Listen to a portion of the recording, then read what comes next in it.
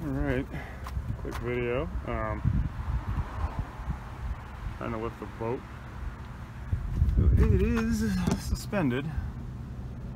I'm no longer touching the trailer at all, except for a little bit on the front. I can lift a little higher if I want to. I'm at the point where I'm debating if I want to do this or not. This has been a little more challenging than I originally planned. And honestly, the boat has a lot more weight than I kind of thought it would. So,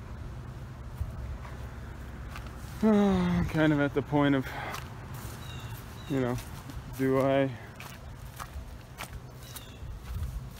commit, pull the trailer out from place? I mean, just the alignment alone, getting this thing back on is probably going to be a nightmare. Even if I tried to put it on right now, I have to probably have a helping hand line it up again. Yeah, kind of neat though. At least I know my crane's pretty strong. At least that's a plus.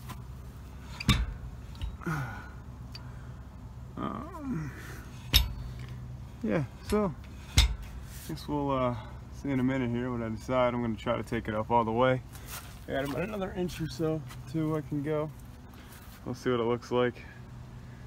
If it comes up off all the way, maybe I'll go ahead and pull the trailer out, see what it looks like. Now or never.